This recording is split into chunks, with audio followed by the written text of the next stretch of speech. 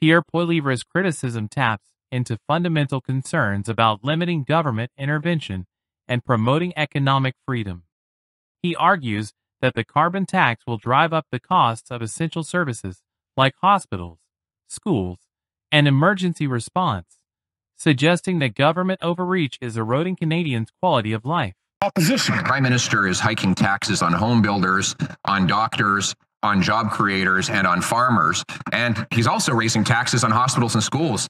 The New Brunswick Premier is taking this Prime Minister to court because of the unconstitutional quadrupling carbon tax and the costs it will impose on snowplows, ambulances, heating hospitals and schools, meaning the loss of countless police officers, nurses, doctors, and teachers.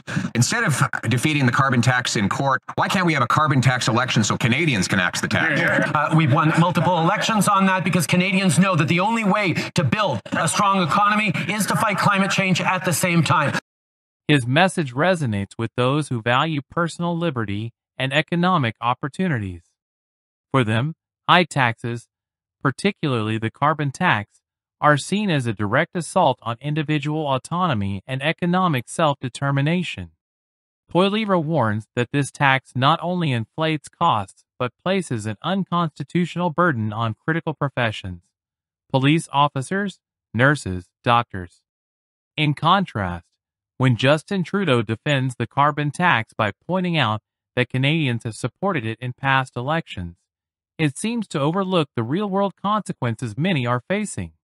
Winning an election doesn't necessarily justify policies that, in Poilievre's view, hurt the economy and infringe on personal freedoms. Trudeau's argument that combating climate change is vital for economic stability strikes many as detached, an elitist vision disconnected from the immediate financial pressures most Canadians endure.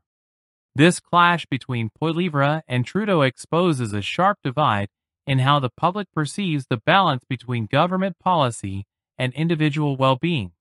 Trudeau's focus on long-term, collective outcomes, like a sustainable future, presents him as a leader prioritizing global goals over immediate struggles. Yet for many Canadians, especially those in rural or working-class communities, the rising costs of fuel, higher taxes, and potential job losses hit much closer to home, widening the gap between their everyday realities and Trudeau's policy ambitions.